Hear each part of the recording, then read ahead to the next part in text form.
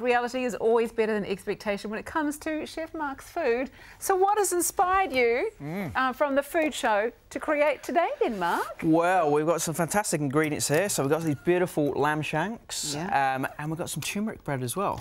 Oh, I love a bit of turmeric and everything. And it's gluten-free. So lamb shanks, turmeric bread. So we're going to mix it up and we're going to do Thai braised lamb shanks. But don't they usually take ages to make though? Well, they certainly do, but that's why I made some for the show. Something you prepared earlier. Oh, I'm looking forward to tasting those. Great to have you with us in the Becco kitchen as we celebrate the food show being on at the ASB Showgrounds today and throughout the weekend. And we've been gifted some amazing produce from the exhibitors at the show to create delicious dishes all week. It's been very exciting. This is the final recipe and we're using the amazing lamb shanks from the Homegrown Farm Fresh Meats whole gourmet lamb boxes. That was an impressive box, wasn't it? That's fantastic, isn't it? Look at it.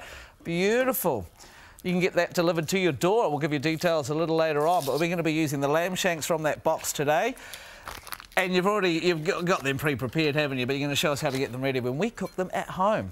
Well, this is the best thing about it, you know. You've got a whole lamb, half a lamb. It's all in a box, but it's all in little packets like this, you know. It's all been taken down, expertly butchered. Brilliant. It's fantastic. Yum. And Dion and Ali, who run the farm that produce this meat, they really care about where their meat is from, how it's grown, how it's bred, and you can follow them on Instagram and Facebook because everyone wants to know where their meat is coming from nowadays. So that is a great addition to their business practice. Award-winning farmers, by the way. Exactly. Okay. Right, I've got a pot on here, so a nice deep casserole dish, nice bit of oil in there. You brown them off? Yeah, and we're going to brown the lamb shanks off. So whatever you're going to do, if you're going to braise lamb shanks, you know, brown them off, get some really good flavour on there. Nice high heat. Is it about locking the flavour in, or is it about making them look pretty? Well, it makes it look pretty as well, but then it gives it flavour as well. Okay, nice. You know? Sweet. Right, so... What else you got going on there, Chef? So, busy today, aren't you? Yeah, whilst we're browning, so there's a tip for you now. So if you're going to do 4 lamb shanks, you'll be able to fit 4 in there and braise it all together. Yeah. But just do 2 at a time, OK? Because if you put too many in there, you know, you're going to lose the heat, you're not going to get that nice brown colour. OK, good. So what we're going to do, you keep an eye on that. So turn them, get a nice colour. All right, pass me a fork then, Chef. Thank you. There you go. The other way around. Right, and then I've got some rice here. So I've got a little bit of water in here. I've got some basmati rice. We're just going to bring that to the boil. And there's a little tip for you as well. Kaffir lime leaf, if you've got some of these kicking around, if you've got a bush outside or you've got some in the freezer, you know, just tear it, screw it up and chuck that in with your rice. And as it cooks, you get this beautiful sort of perfume flavour. Nice. Nice little tip. Yeah, Thank you. So you get your, you know, a nice little edge on your rice, you know, make it interesting. OK, good. Right, so I'm just going to get some ingredients ready now whilst we're browning. So I've got some shallots. Yeah. So I'm just going to slice that. Nice. And I've got a little bit of garlic as well and some chilies. You like chilies? OK, yeah, well, not really. But the good thing is that I'm getting used to your cooking with chilies. So really is starting to enjoy it. A bit of garlic. Yeah, a little bit of garlic. So just smash that. You know, and you can be sort of quite rustic now. You know, so we're going to cook this for a couple of hours, or if you've got a pressure cooker at home, you can speed up the time. You can do it in about an hour or so. OK, and it's all going to cook together, so you just want to get all the flavours out there. You know, you've got a nice bit of texture in the sauce. How's the lamb?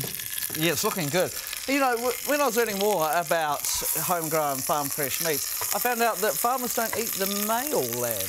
Did you know that? Sell that to all the restaurants. Yeah, you know what? It's just better for you, the female side. So it's a nice texture, beautiful in flavour. It's got great flavour. I love that. I do really like this lamb. Yeah, because apparently the male hormones in lamb change the taste. So this is how good these guys are at farming. They really care about absolutely everything. And the good thing is, when you get a lamb box, you can choose to get all sorts of different boxes, a half a lamb or a whole lamb. They'll cater it to your family.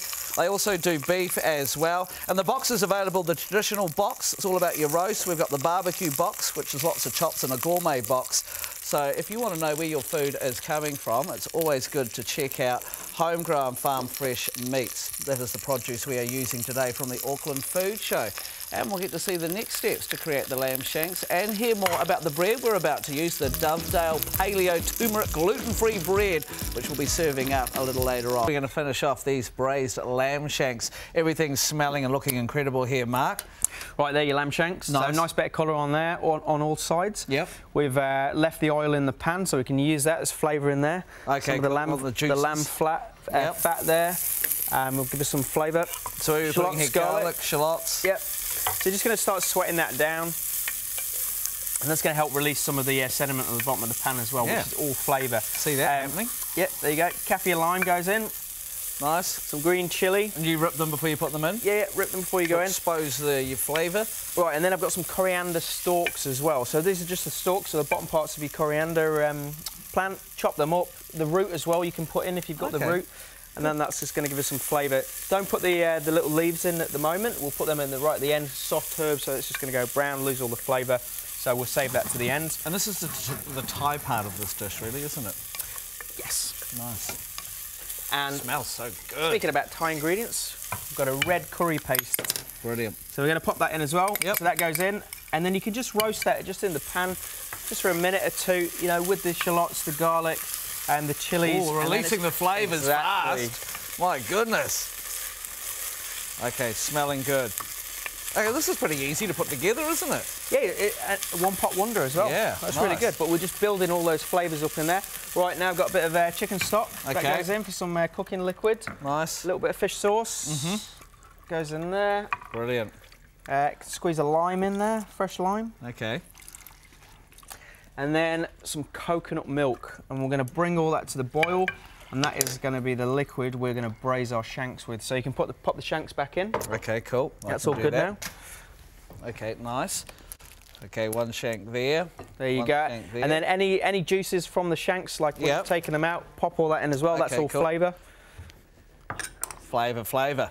Okay, good. There you go. Bring it up to the boil, pop a lid on it, and then just slow cook it for a sort of 2.5, 3 hours until it's nice and tender. Or, as we said before, pressure cooker for about an hour, and then you'll be eating these. And how are we going to use the bread? We've got dovetail here. We're going to toast it. Yep. And this bread here, absolutely incredible. It's paleo turmeric bread. It's gluten-free, grain-free and dairy-free, and also egg-free, but definitely not taste-free. It's delicious. And I just want to eat a little bit right now. So are we going to toast it? Yeah, we're going to toast it. But I mean, you can just eat it like that. And it's, you know, it's a great ingredient. Look at the colour. Look at the colour of it. It's awesome.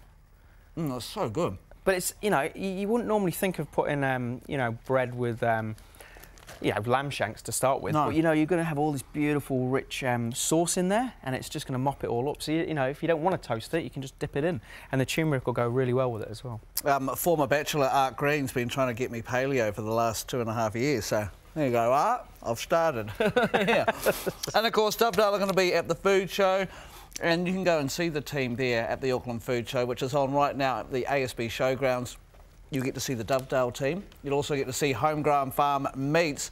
Plus, you can get tips from Chelsea Winter, Nadia Lim, Simon Galt and more. For all the details, go to thefoodshow.co.nz. Sorry, I'm eating while I'm talking. And this is a very clever dish, the Thai braised lamb shanks. They smell amazing. Well done, Mark.